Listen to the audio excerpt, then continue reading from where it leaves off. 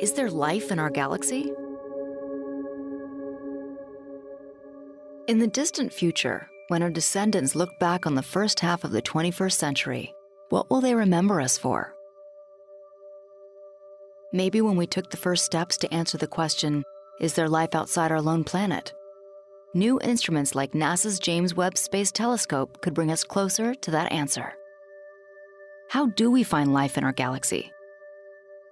First, we need to identify planets with the potential to host life. We've been working towards this goal for the last 20 years. Now the science of planets around other stars, or exoplanets, has grown from science fiction to reality.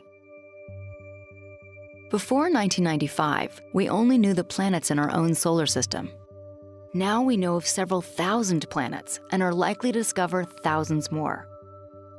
Nearly every star has planets, and at least 1 in 10 has an Earth-sized planet, and some have more than one.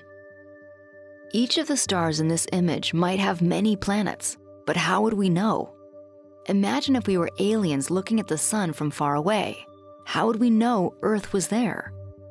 Earth is 1 trillion times fainter than the sun and very close to it. Try looking for a firefly next to a big searchlight, and you can understand the problem.